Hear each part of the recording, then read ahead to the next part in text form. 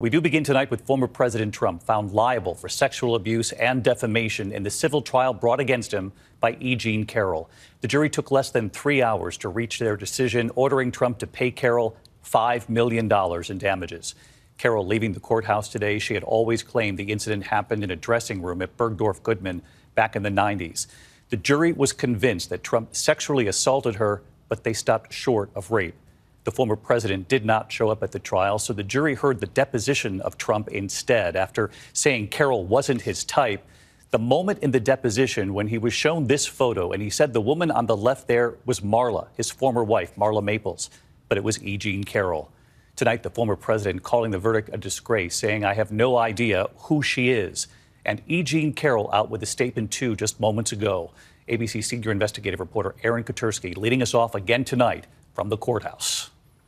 Well, historically, that's true with stars. He bragged in his deposition that stars could get away with sexually assaulting women. But tonight, a jury in New York took less than 3 hours to find that former President Donald Trump sexually abused writer E. Jean Carroll, ordering him to pay her $5 million in damages. How do you feel? The 6 men and 3 women of the jury found that Trump sexually abused Carroll in a department store dressing room in the 1990s, though they were not convinced he raped her as she had claimed. They did agree Trump defamed Carroll by calling her story a complete con job, a hoax and a lie, and insisting Carroll was not my type. Carroll's lawyers seized on that statement, showing the jury the moment in a deposition when Trump saw a photo of Carroll and confused her for his ex-wife, Marla Maples. It's Marla. You say Marla's in this photo? That's Marla, yeah. That's my wife. Which woman are you pointing to? No. Here. Carroll. Oh, is that, The person okay. you just pointed to was Oh, E. I Jean see. Carroll. Carroll's team said that moment proved Carroll was exactly Donald Trump's type, and they argued the way he treated her fit a pattern of behavior. 2 other women testified he had assaulted them too, and jurors heard Trump's own words on the now infamous Access Hollywood video. Beautiful. I just start kissing them. It's like a magnet. You just kiss. I don't even know. And when you're a star, they let you do it. You can do anything. Carroll's team called that a confession, pressing Trump in his deposition. Well, historically, that's true with stars. It's true with stars that they can grab women by the... Well, that's what it's. If you look over the last million years, I guess that's been largely true. Not always, but largely true.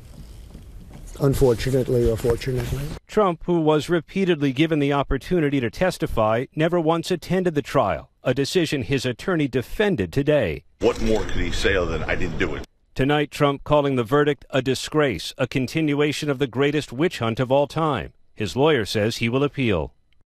So let's bring in Aaron Katursky live at the courthouse again tonight. And we heard the reaction there from the former president, E. Jean Carroll, also reacting to the jury's verdict just before we came on tonight. In a statement just out now, she says she filed her lawsuit to clear her name and get her life back. And she said, David, the world finally knows the truth.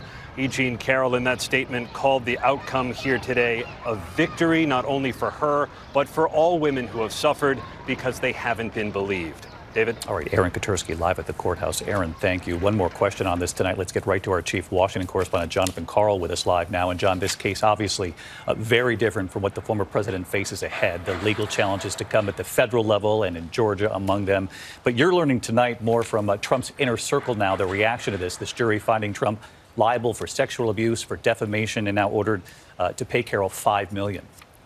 David, it is another legal setback for Donald Trump, the latest in a long string of losses in court, with more likely to come. Trump is reacting with anger, calling it a disgrace and a continuation of a political witch hunt. His legal team says they will appeal. But make no mistake, this is also a political setback for Donald Trump. You now have the judgment of a jury that he committed sexual abuse.